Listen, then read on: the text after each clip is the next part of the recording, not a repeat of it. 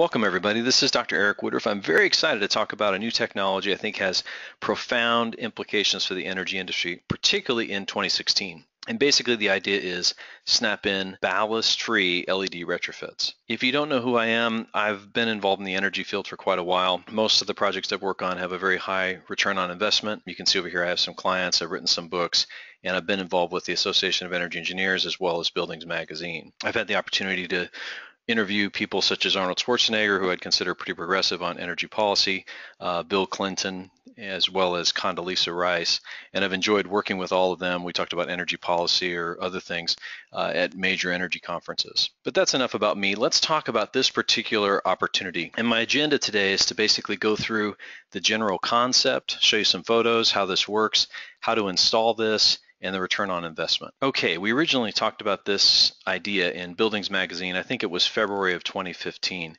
And in April of 2016, there's going to be a revised article that talks about high bays. But here's the general concept of this. This is a typical 4-lamp 2x4 fixture. You'd find them all over the world, but in the United States, you may have some T12s, you may have some T8s. The idea is to open the lens, rip out the lamps and the ballast inside the fixture, leaving only a metal box with the power wires coming into the fixture. So there'd basically be an empty box with 3 wires coming in.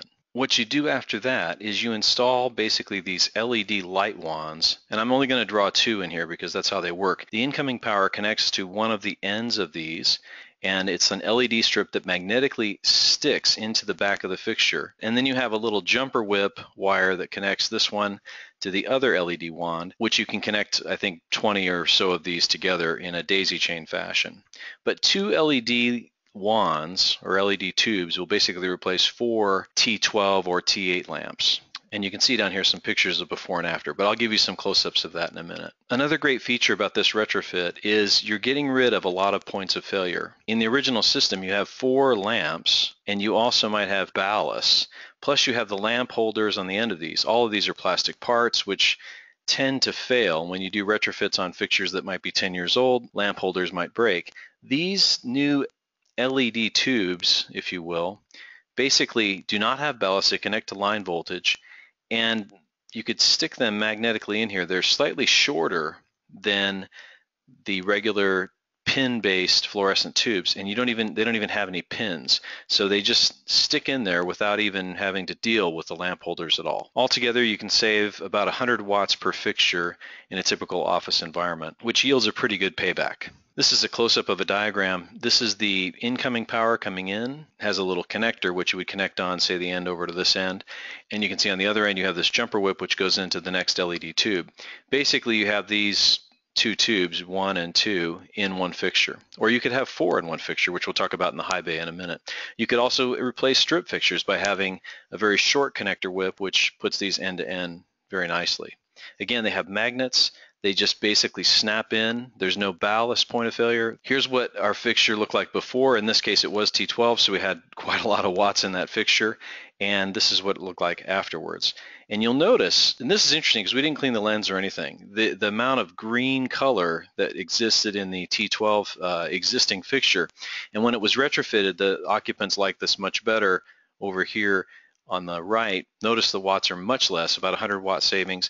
And notice the foot candles going from 50 to 55 foot candles, actually more light with a higher CRI. And if you've watched our other webinars at PGS, you'll find out what CRI means. But basically on a scale of 1 to 100, this was a much higher scale in the 80s. So that was great. This is another picture of the LEDs in place. It looks pretty sharp. People really liked it. The lighting is sufficient, blends in very nicely. We've had 0 complaints. I've had this in a client's office for over a year now. In a high bay example, say a person is down here, the fixture is up, hanging from the ceiling. You find this in Walmart, Sam's Club, etc. And you might have a fixture that has maybe 4 fluorescent tubes in it. They could be T8s, they could be T12s, doesn't really matter. And you might have 1 or even 2 ballasts sometimes on top of these fixtures. Again, the idea of this retrofit is to remove all of these lamps, remove the ballasts, and basically stick in these LED tube strips and connect to line voltage. In some cases, you don't even need to put in 4 LED tubes. Sometimes you can just put in 3. But I ran economics on plugging in 4, so we'll stick with that. But this is a great way to retrofit a fixture. Because you're not replacing the whole fixture, this is somewhat of a lighting maintenance thing, which means you can write off the retrofit as an expense, which has a tax advantage we'll talk about later. But this is the general idea. If these were T12 tubes or T8 tubes and you go to these LEDs, you're going to save roughly about 100 watts per fixture, while removing several points of failure with the ballast and the lamp holders, etc. Let's take a look at the economics. This is for the high bay. I just plugged in some numbers and say it's about $185 per fixture to retrofit one of these. You're going to save about $50 a year. For the energy people listening, I calculated that at 3,000 hours a year, 10 cents a kilowatt hour, and $7 per month in demand. You may pay more or less than that, but I feel that's pretty conservative, only 3,000 hours a year. So $50 a year, if you look at that, that's about a 27% ROI or a 3.7-year payback. Not too bad. But let's take it one more step and take a look at the after-tax implications, particularly in 2016. The utility rebates basically reduces this number by $10.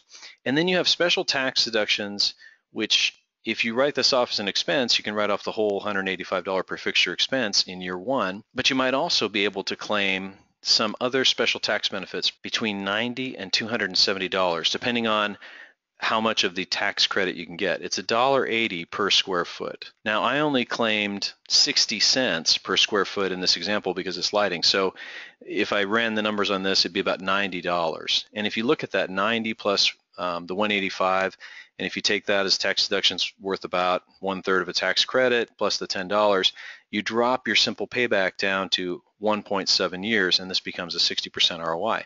Now, if you were able to do a higher deduction of the 270, you can see that this can run into 100% ROI very quickly. But I'm just trying to be conservative to show you the value of this. Okay, a couple more pictures and then we'll finish this up. This is a strip application of high bay. This is before, and you can see, what that looks like. And this is after. This is the LED. Notice the nice straight line, end to end, looks pretty clean. And if you compare before to after, this is before to after, the lighting levels are very comparable, if not improved, and the color rendering should be equal or better. And the savings, again, are significant. For 4 lamps, it's about 100 watts per fixture. Now, I want to keep this somewhat commercial free. There are several companies that make this kind of technology or different variations of that. If you can't find that online, send an email to this address and we will forward your information to the manufacturer that might work best for you depending on your location. But I just want to get across the technology. I think it's awesome. I think it's a big game changer in the way of using retrofits to significantly reduce the energy and take advantage of the tax deductions. So anyway, I'm very excited about this. I hope this helps many people, and I hope it continues to help you save lots of energy in 2016. Thank you.